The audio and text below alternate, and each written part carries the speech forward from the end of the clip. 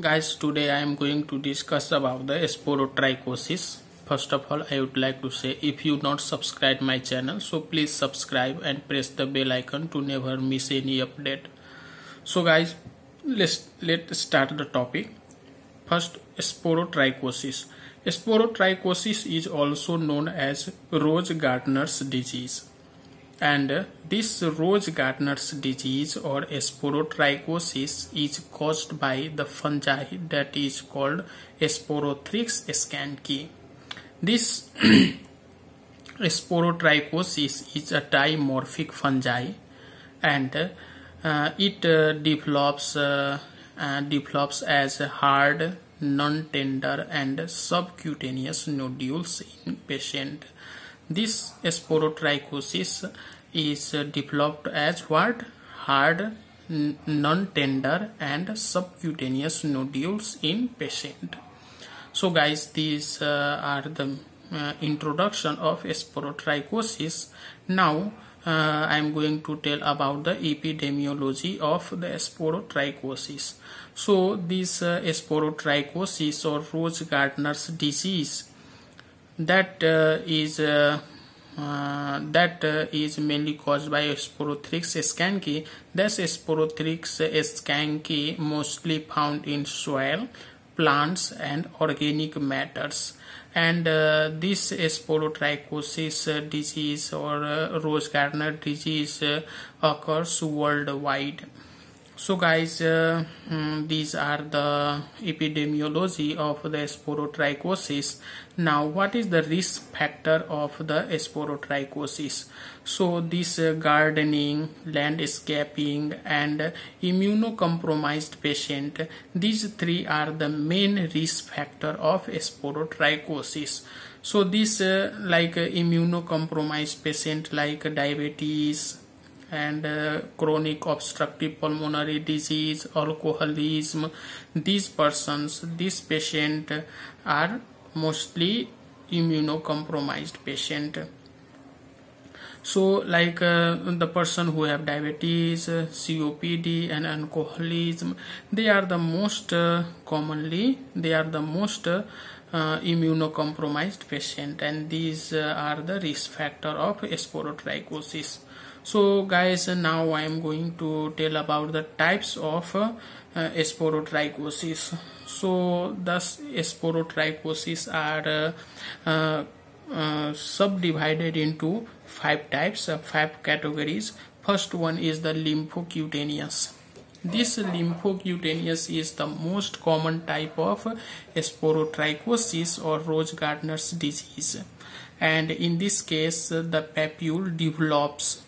In lymphocutaneous sporotrichosis, the papules develop in the patient within a days or week, and inoculation in skin, that papules inoculation in skin.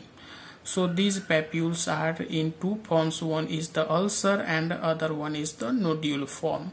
So guys, now the second type, I am going to tell about the second type of sporotrichosis. So this pulmonary sporotrichosis, this is the rarely occur. This pulmonary sporotrichosis rarely occur in the patient, and if it occurs, then this more commonly occur in patient who have chronic obstructive pulmonary disease and alcoholism. These patients who have COPD and alcoholism, they are mostly affected by pulmonary sporotrichosis. So guys, third one is the osteoarticular sporotrichosis. So this is the hematogenous. This osteoarticular sporotrichosis is spread like hematogenous, and it may be spread by direct inoculation. So it mostly occur in patient with alcoholism, and this infection may occur one or more in joints. This infection occur in one joint or maybe in more joint. See here, the osteo means bone, the osteoarticular sporotrichosis. So the joint, maybe one joint or more joint will be affected by the osteoarticular sporotrichosis. So guys, the fourth one is the meningeal sporotrichosis. So in meningeal sporotrichosis, we can say this is a very rare. This is a very rare cases occurs, and it most likely occurs in AIDS patient and lymphoma patient. So guys, if a patient who is suffering from meningeal sporotrichosis, then they may have symptoms like fever, headache, and neck stiffness.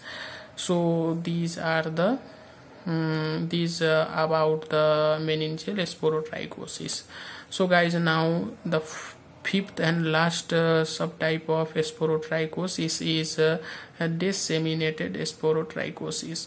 So disseminated sporotrichosis is a serious opportunistic infections, and that affected the eyes, larynx, pericardium, liver, spleen, etc.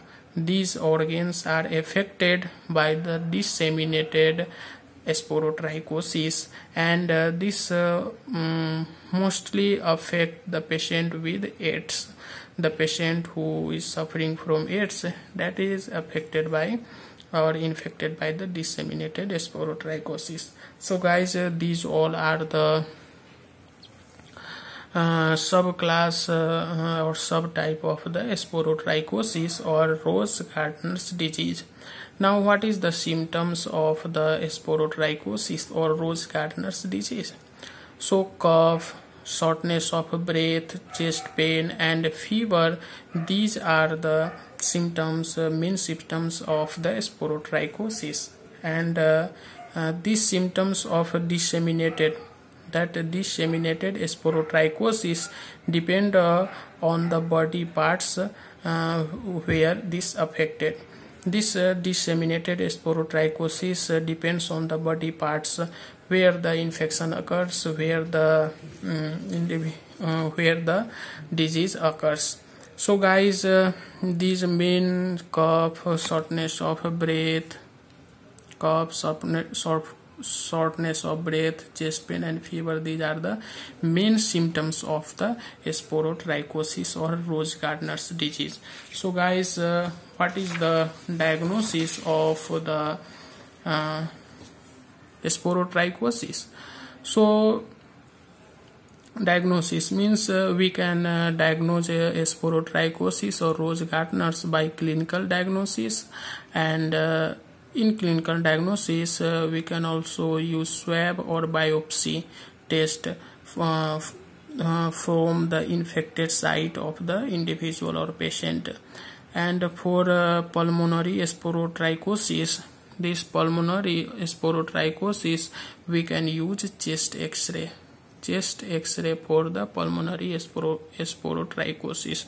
So first the clinical diagnosis and swab or biopsy we can use for the diagnosis of sporotrichosis, and here the pulmonary sporotrichosis we can especially use the chest x-ray. So guys, what is the treatment of the sporotrichosis? So we can give itraconazole up to 3 to 6 months. So this itraconazole, that drug used for the treatment of sporotrichosis, and we can also give the saturated potassium iodide and amphotericin B. So we can give potassium iodide, this saturated potassium iodide and amphotericin B. This amphotericin B we should give in the severe cases of sporotrichosis. So guys, I hope you like my video. So thank you so much for listening.